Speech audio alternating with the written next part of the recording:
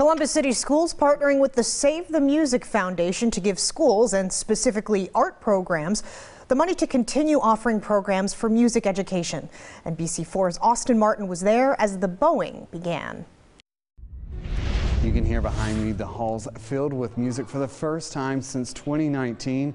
The Columbus City Schools and the Save the Music Foundation partnering today to give students and staff the chance to learn and 4 grants to continue their education here in the city. So I want you to get into it, just like you listen to Lil Baby, or just like you listen to Ariana Grande. 125 students from several city schools showing up to share their love for music for the first time since the pandemic began. For participants, a welcome change. I practiced. I got like music books from the library, but also we would play on Zoom, so that was interesting. Nearly a dozen educators helping with this annual grant program. A new grant for 4 of our schools, but this is a strings grant, a core foundational grant, and it will be announced today in 4 of our schools. To provide these types of class settings, but also provide schools more needed equipment.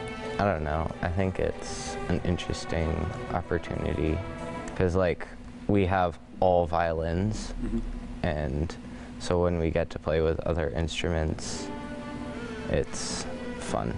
And that's going to come in handy. When we came out of the pandemic, we had an unbelievable interest in string instruments. We couldn't keep up with the demand. And so that really inspired this interest in reaching out to Save the Music and to have them help us meet the demand. The grant's part of a 25-year cooperation, making sure the music lives on.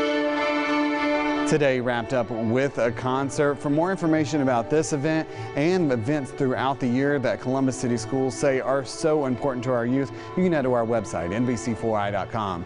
Local for you at East High School in Columbus, Austin Martin, NBC4.